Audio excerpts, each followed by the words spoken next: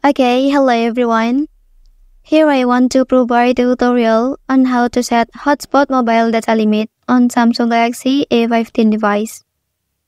By setting a data limit allows users to have better control and awareness of their data consumption while using the Hotspot feature on their smartphones. Okay, and then how to do that on this device? Let's go to the tutorial. First of all, you have to go to the settings menu on your device. Okay, and then here you can select connection option.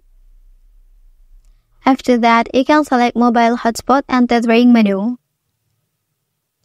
Okay, and then please tap mobile hotspot menu here.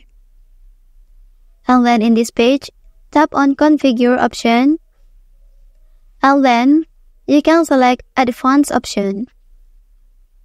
Well, after that, to limit mobile data, you can select set mobile data limit option and set the limit data you want. Well, that's the tutorial on how to set Hotspot mobile data limit on Samsung Galaxy A15 device. If you are helped by this video, don't forget to like and subscribe to get other information from this channel. Thank you.